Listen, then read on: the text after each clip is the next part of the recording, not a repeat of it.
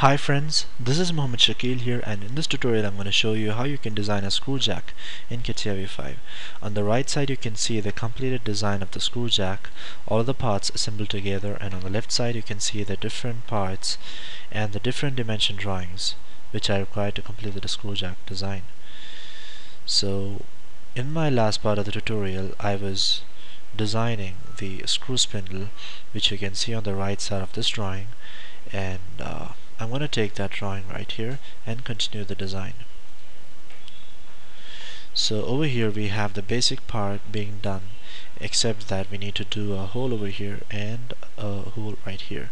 So first one is a through hole, so I'm going to select this face here, this plane there, and I'm going to give the sketch. So give the sketch and create a circle there, and give a dimension for that circle. Must be a diameter of 12, and it is at a distance of 35 from this line there.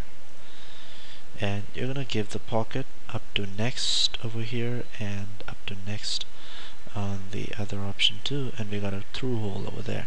The next thing you need to do is give a hole right here. So select this face right here and click on the hole, and now you need to see the different parameters which you have to insert in this hole definition dialog box. So the first thing what you need to do is set up the diameter, the depth, and the type. So as you know that the type is countersunk, select the countersunk, and the depth, go for angle and diameter. So as you know the diameter is 12, just select 12 over here and leave the angle as the same.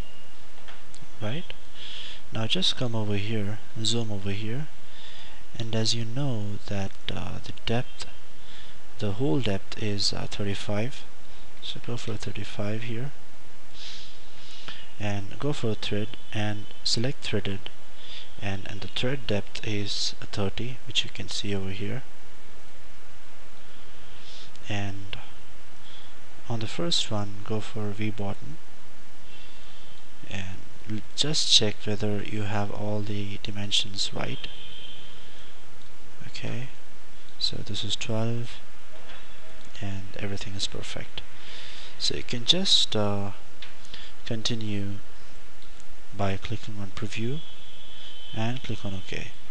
So we got that hole drilled over there, and that's all. Our screw spindle design is complete. And if you have any doubts or clarifications regarding this, please comment below on my video and I'll be getting in touch with you.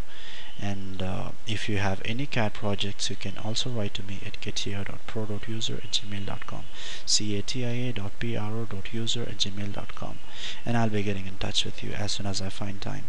That's all for this particular part of the tutorial. Stay tuned for the next part. Thank you so much for watching.